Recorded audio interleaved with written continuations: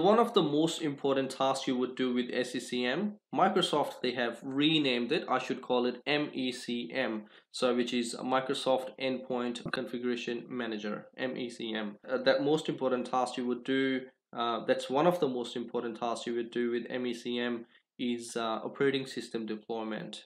If everything works well and good, however, if something does not work, what you should do. So in this video, we are going to look at what are our options when this happens, when operating system deployment does not work or it does not actually do what we have configured it for.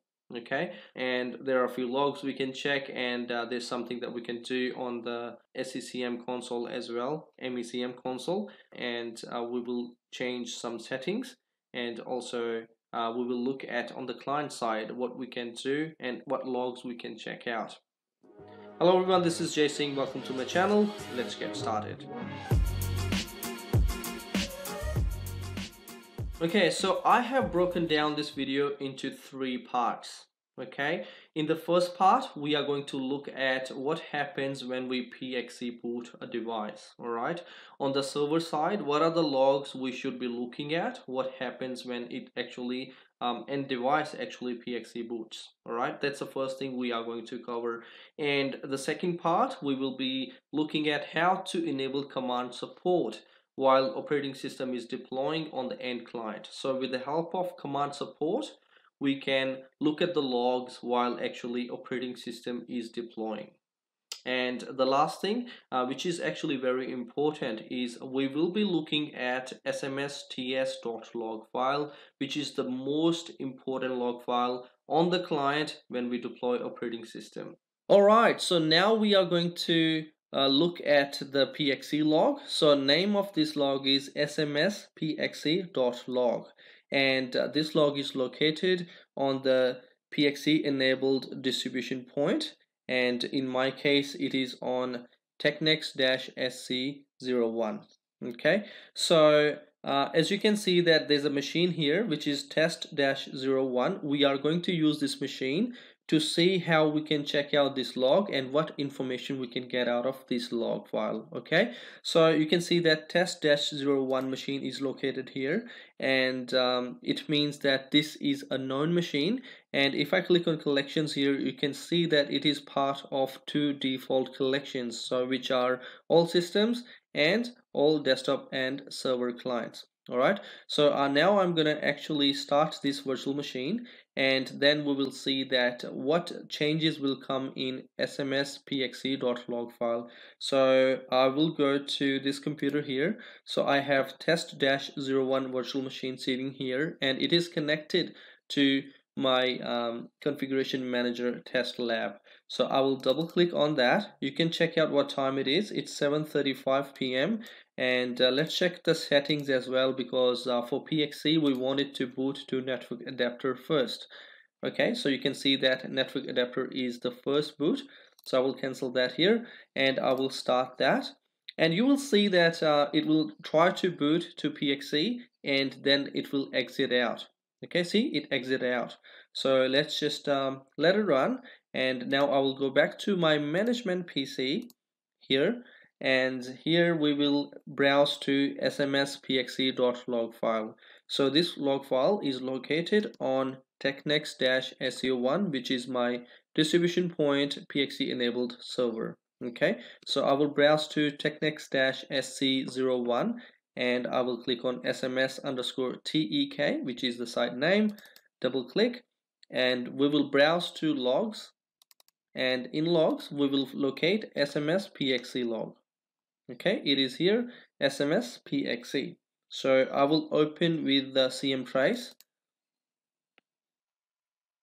Okay, so you can see that at 7:36 it says that received from client. So it has received a request from client, and device is in the database because this is a known device. It did not try to retrieve the boot image because no advertisements found. There is no task sequence which is deployed to this device. All right, so no boot action aborted.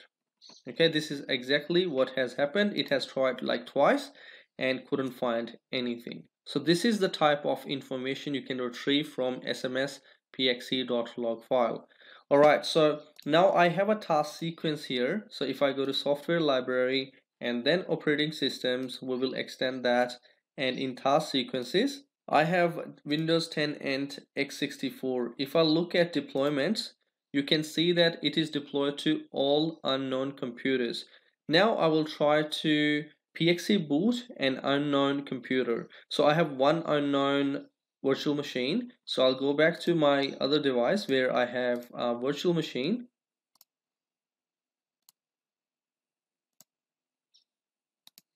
So you can see that test02 is a virtual machine I have.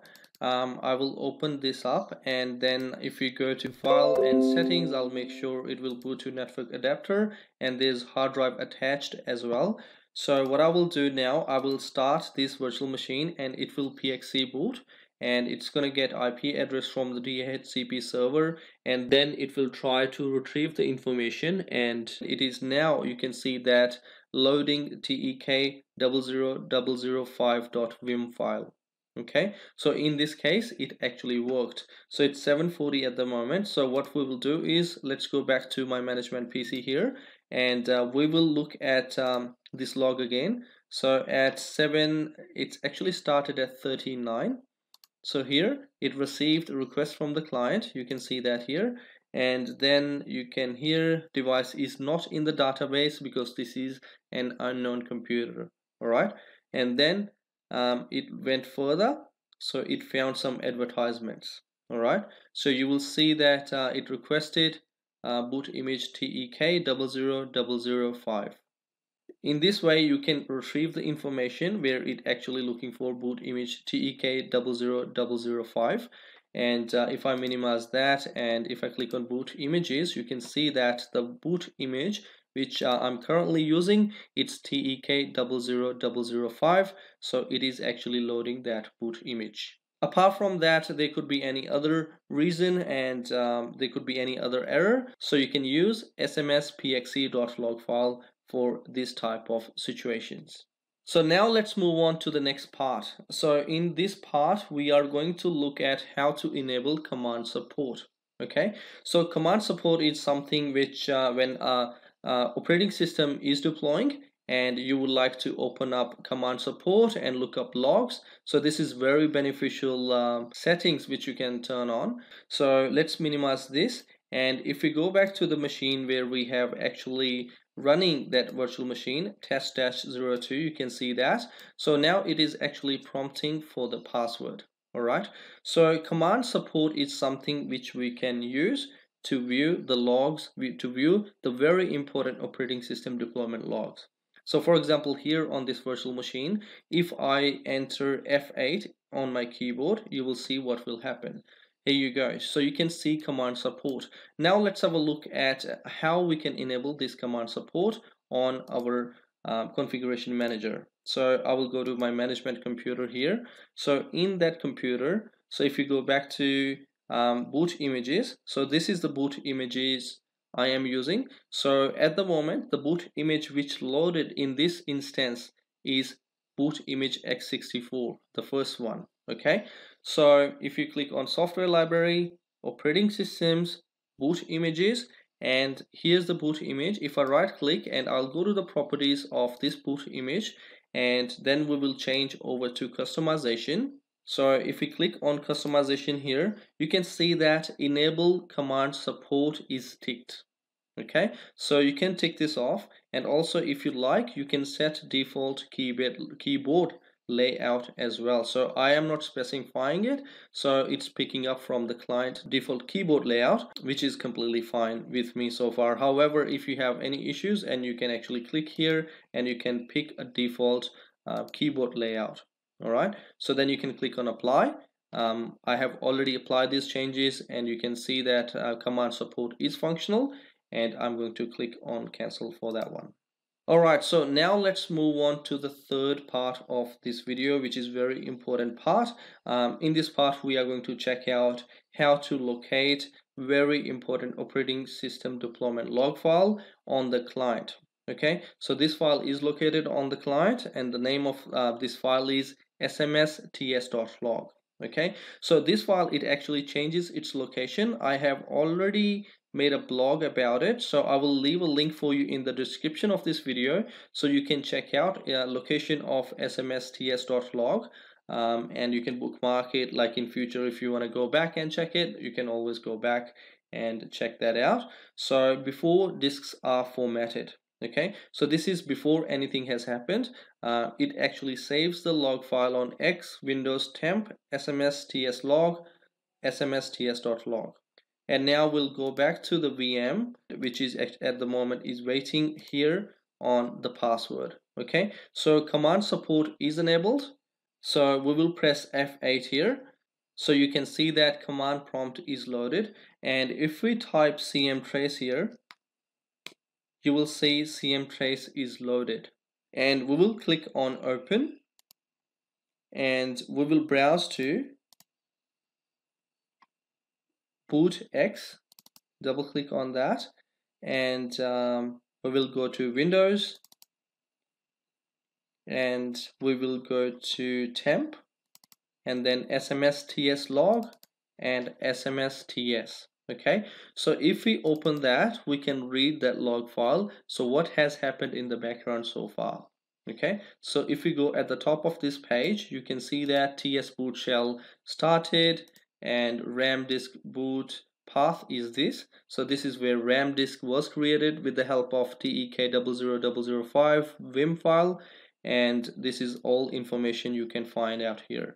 So if there's anything goes wrong here, you can figure it out what has happened and what went wrong. So also it has loaded that the command completed successfully launched command shell. So let's just close this, and let's close this as well, and we will type in password, and in the next step it will show us available task sequence deployed to this computer, to unknown computer, because this is an unknown machine. So if we do F8 again and we'll do cmtrace, I should have left cmtrace open.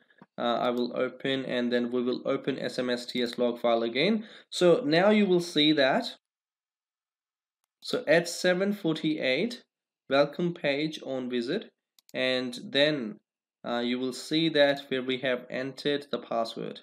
Here it is. So we enter the password, verifying media password, and it's happy with it, and it has displayed more information for us. Okay, it looked at the assignments, and then it has displayed us this information here. Okay, so we can select which task sequence we would like to deploy. I will actually close these off for now, and you can select this task sequence. So I'm going to leave this virtual machine as it is, because we are not going to do anything with it. So let's minimize this. So there's another virtual machine I have, which is test-03, and this virtual machine, this is unknown virtual machine as well. So I will actually start that. So if I go to settings of this virtual machine, and you can see that it does not have any hard drive. Okay, so there's no hard drive. So if we run task sequence on this one, it is going to fail, and then we will look at SMSTS.LOG. all right, so I'm going to start it. I'm going to PXE boot right now, and it will load Vim file, and then after that I will enter the password. I will pick the task sequence, and then we will see it will fail, and then we will check SMSTS.LOG file. Okay, and we will see the location of the log file.